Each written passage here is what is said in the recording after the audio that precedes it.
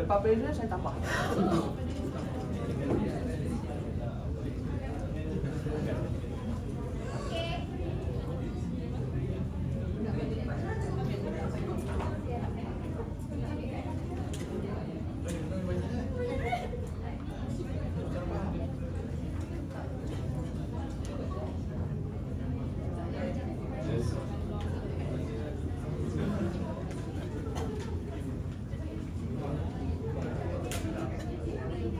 Bismillahirrahmanirrahim. Assalamualaikum and good evening to Madam Azilawati, Madam Sri and Farid and my fellow friends.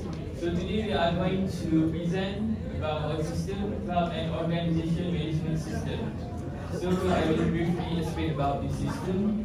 The system is actually for hal ehwal pelajar and club representative. As we know, club representative in UiTM Kappa mostly do the club matters in manual way. For example, paperwork, bus booking system, and financial report. So, by maintaining the system, the club matters will be much easier and interactive for the user to use. Okay. So, we will go for the system. SHAHMIZAN.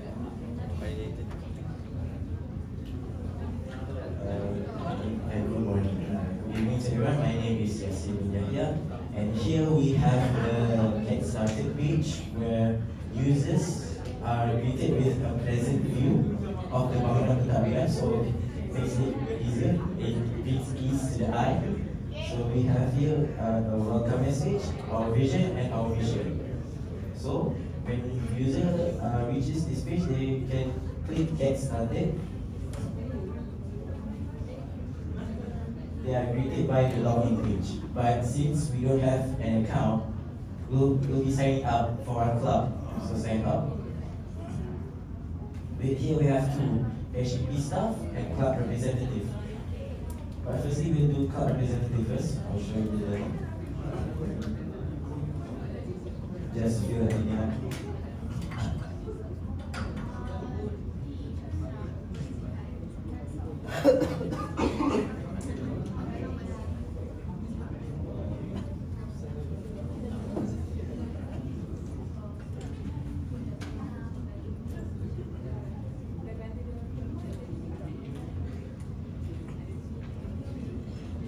We'll be using GPK data as an example of our username. And our club name is Jakarta Program College data as well. Our password is 8 to 20 characters long.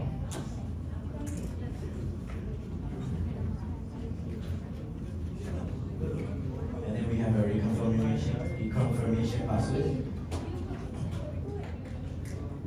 Then we can decide our club ID.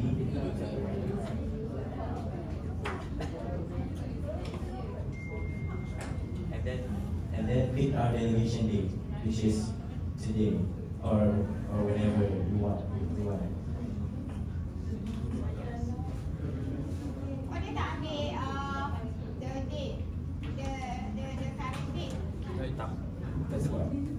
Maybe they want to have the club maybe a week from now.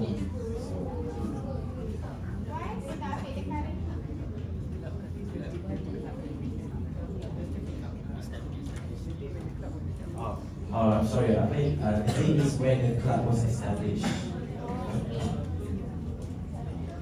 So before we here, if we don't accept the check box, there will be a message which says please check this check box, so we can go through the account registration, submit, and then here we have the message. Okay.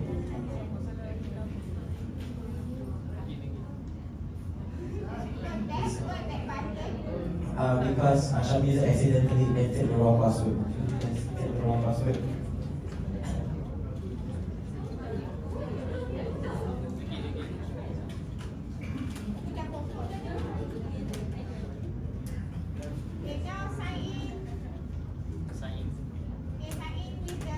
HTTP stuff.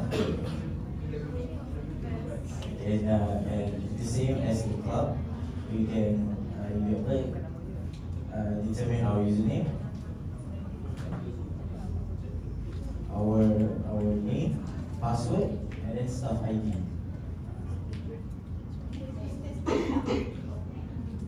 Yes.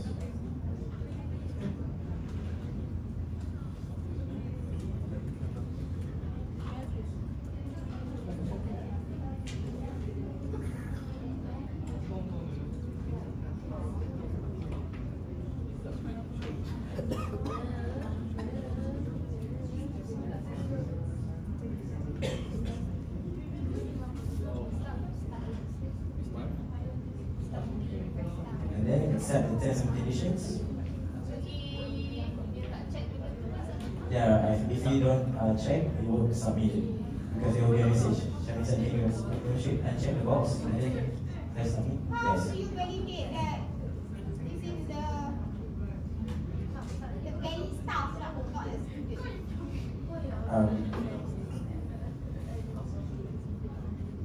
Kan? The student can also menyamar be as a staff. Kan? Okay, tak apa. We have a video Okay, there. kita login. Submit. Once submit, There will be a okay. message that says successfully registered. Okay. Then go to the Login page. Okay. And then we'll be logging in as the club representative. Okay. For example, this. And then we press login here. We'll be passing the club representative page to ISKANDAR. Assalamualaikum. My name is MOHD ISKANDAR bin AMIR, and I'm the front end. So in our club home page. So here we have our welcome. That is the club name, and we have club dashboard. And this is the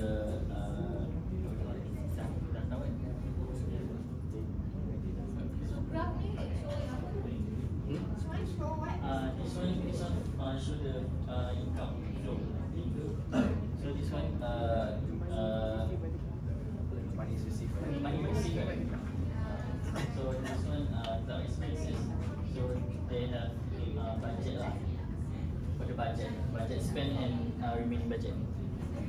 So there's for the specific class. yeah, for the specific club. Okay. Alright, so go to the Alright, so next we have applications. So in here we have 4 options, which is club management, e-paperwork, e-financial, and marketing. So in club management, so we have the club information itself and the members of the club.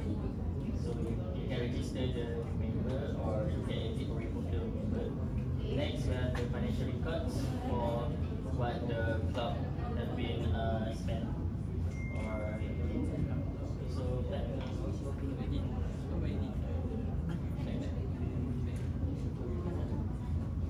right. So next we have e-paperwork. Right. So here the paperwork, the event details, event name, everything.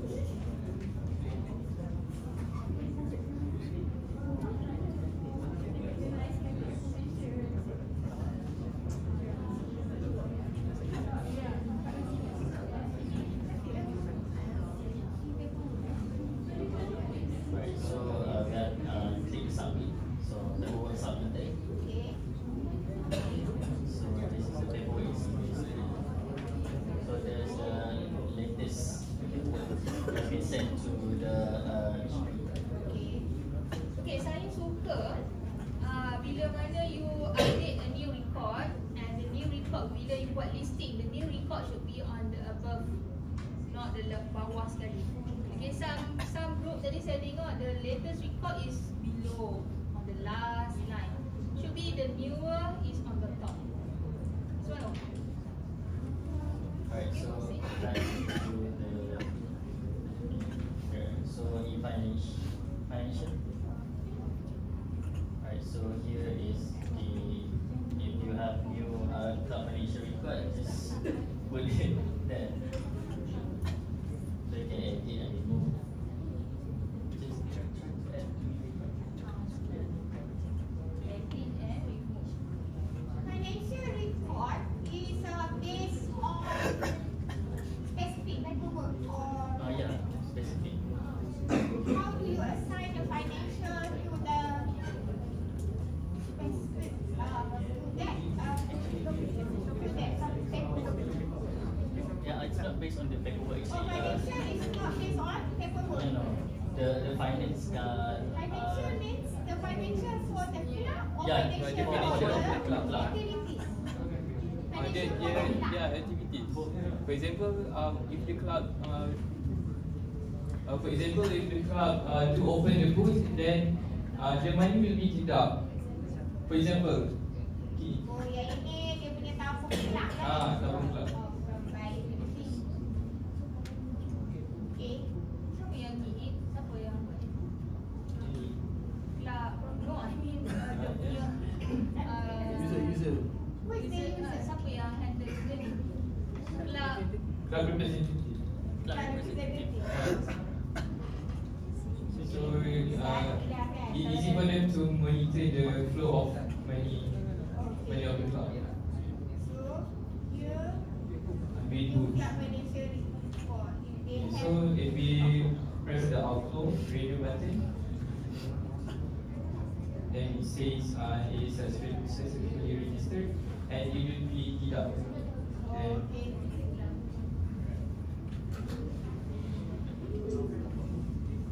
Alright. Then we go to the bus booking.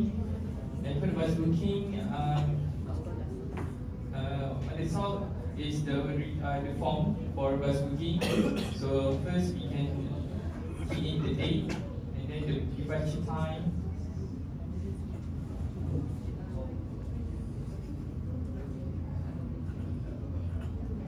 Arrival time.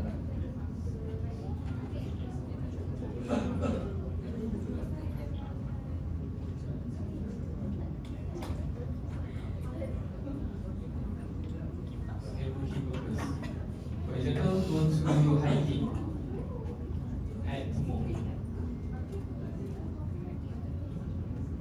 Alright, then we press the submit button and suddenly book bus. And here's the record that we have registered. Tapi bas tu one way je ke? Balik sini. Dia tu ya. Maksudnya kena ada Maksudnya application pun tak ada. it should be then two times. Masuk dua kali lah. For kalau pergi dengan balik. Macam sistem yang sedia ada.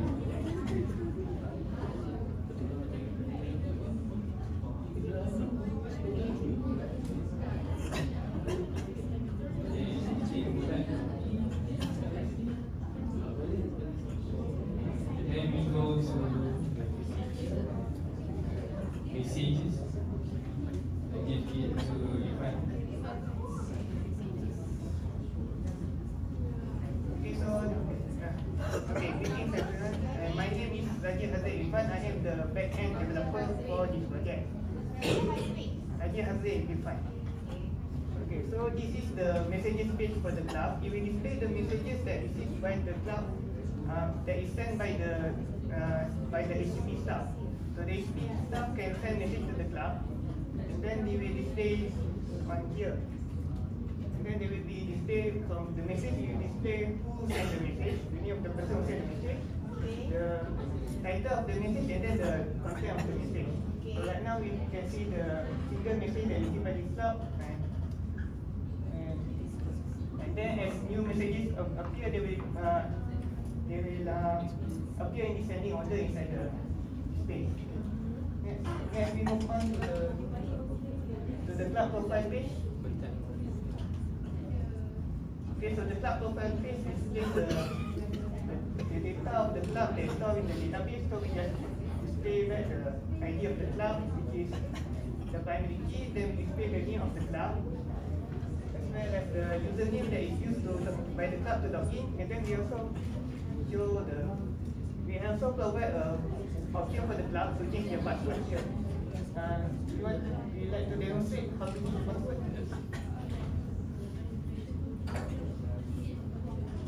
So this is for the club representative to change password.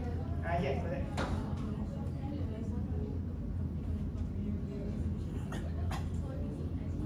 Okay, and then when we go back to the login page, you can see that we tried the old password, it will not work.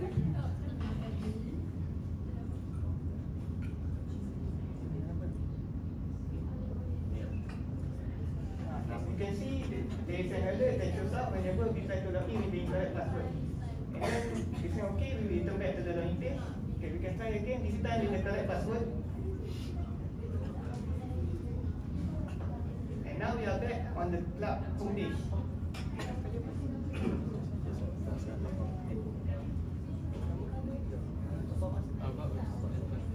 Okay, next we show the contact page for the club. Here we just see the contact details of our company, the data web company. We have the Facebook, the Gmail, and also the Telegram for our company. And then we move on to the About Us page. So this page just gives us a detail about our company and also the people involved in our company. So we have a brief description and then the job description of every member of our team. Your descriptive data analytic, which module? The data visualization, the graph. At the club home page. Also the staff. So we moving on to Okay, we move on to the staff page.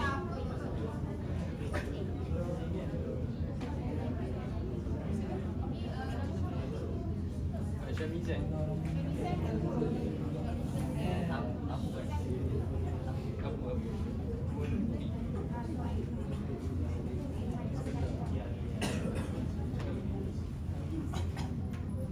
Okay, so this is the dashboard for the home page for the admin user.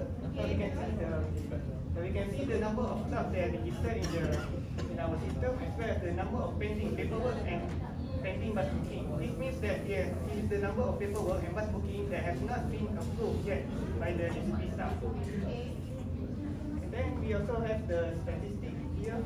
We have the top 5 clubs by the number of paperwork that is approved. But for now, we have only 4 clubs in our system, so we can't see all the 5.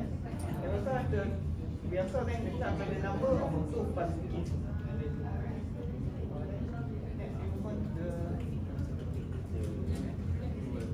We move on to the paperwork approval page. So here the SHUKRI staff will be able to view all the paperwork, the list of all paperwork and bus bookings that have been made into the system. You can also see the status of the paperwork and bus booking, whether it's been approved or not. As well as the people that give the approval on depending bus, if paperwork or even if paperwork or bus booking just been made, they will not have a staff that approved yet, which is why we see none here on the table. Okay. A review? Oh, okay. Let's go. Review all the data and We get to view all the data of the paperwork to approve, and then we can have a form to present the approval for the besides everyone in It approved. This already approved. this one maybe this paper has been approved already. And we can give back the data of the previous approval here. the other one, try to recap. Okay, select any of the two one. Okay, try to check. Change the approval revert to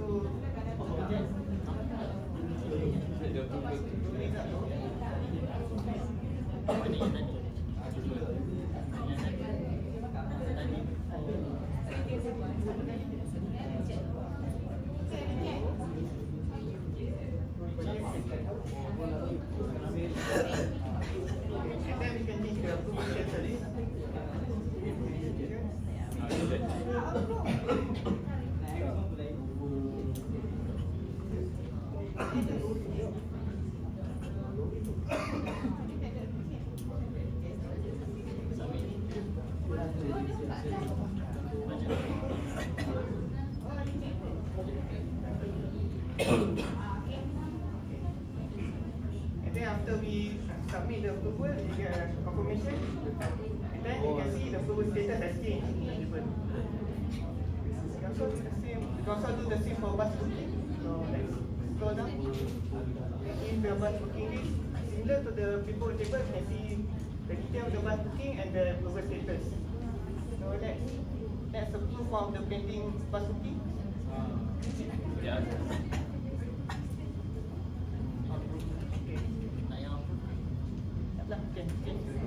Never mind, we will reject this bus booking.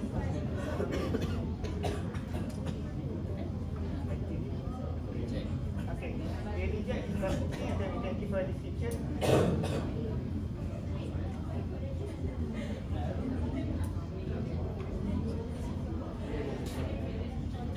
Ada budget Ya.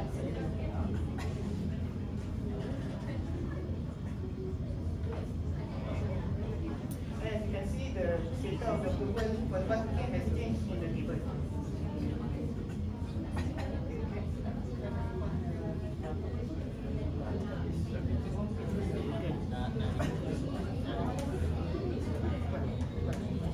Okay, Abhi, now. Then we'll be moving on to the club list. So we can see here in case the user, the club representative that has been signed up in our system. There are 6 here. So we press on progressive SAI. By pressing view, we can see the club ID, club name, club username, and club delegation name, and also the club members, the members of the club. Back. So this is what? This is the summary page. Huh? Is it a summary page? Club representative detail. Oh.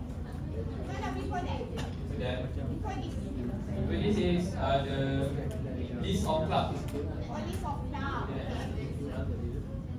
And by pressing view, we can see the detail of the club.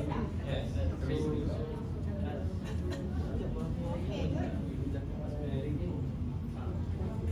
Go to the message. Here's the message form.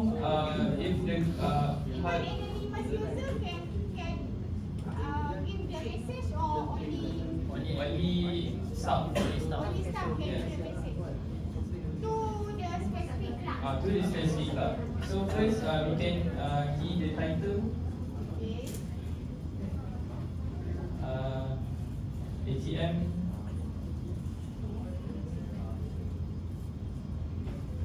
and then the message, the specific message of the title, and to the club. We can choose the club that we want. Oh, okay. Boleh send message to the club. Yes, to the specific club. Okay, tengok pilih satu, kita tengok buka kat club, kita keluar tak kat situ. Alright, we choose typical alpha, then submit as a pop-up button, then pop-up. And here's the summary of the messages that we have sent. Club. Typical. Then we go to club. Ni tadi apa? Alpha yang hantar message.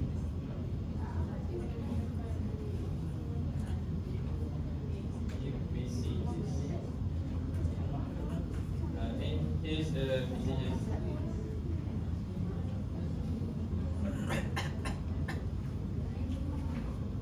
Okay. Apa dia? Yes. Also, there are detail from where's the staff that send the message from. Then go to the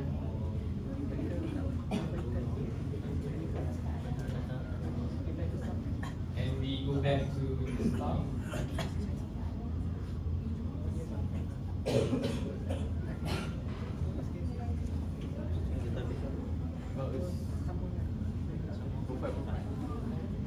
And for the profile here, we have they show us our details, including our staff ID, staff name, and then staff login username. We can also change password as same as the club representative. As example, can you give an example? Okay, so an example. Next, we move on to the database. Saya cakap, you all tengok ni antara contoh group yang interface dia dapat full marks. Dapat full marks, dia dapat professional, user experience dia pun dapat tinggi. So dia tak ada loss. Dan the consistency of the visual element pun semua dekat situ, the title and everything, which is good. Good. Okay? Dia tak semestinya fancy dia dapat full mark tau. Dia yang penting konsistensi dan kesesuaian. Kalau projek tu formal, dan dia punya design must be formal. Kalau macam jual-jual buku tadi tu, yes bolehlah fancy. Okay? Here we move on to the database. Our database consists of 8 tables. Consists of bus booking table, approval table, paperwork table, admin table, inquiry table, finance table, members table, and club table.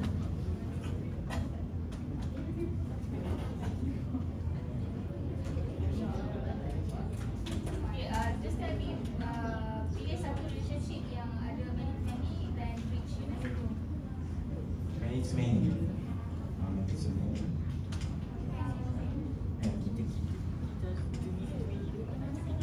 We don't have.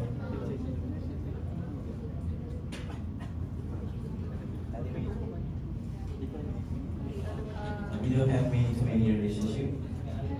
Bas boleh,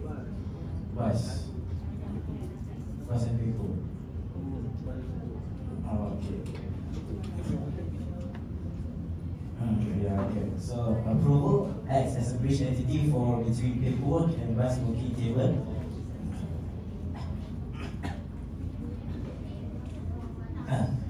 Bus booking table can send many, can receive only many one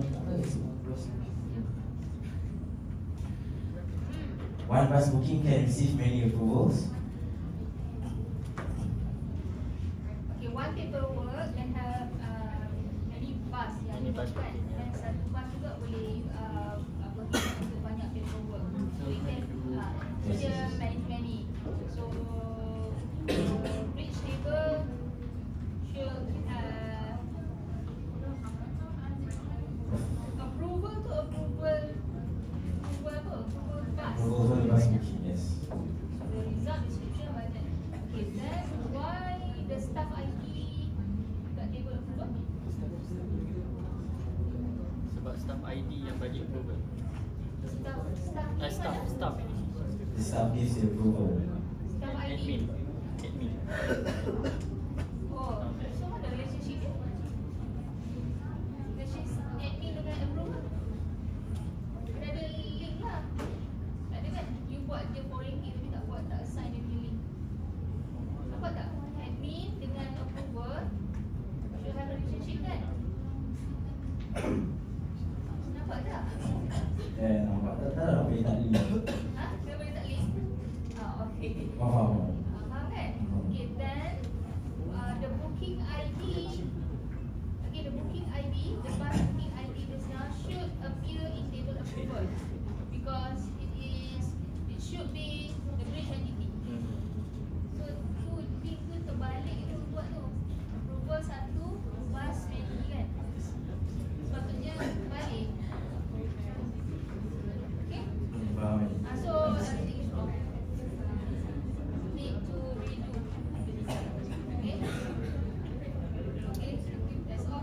Okay, thank you. Thank you everyone.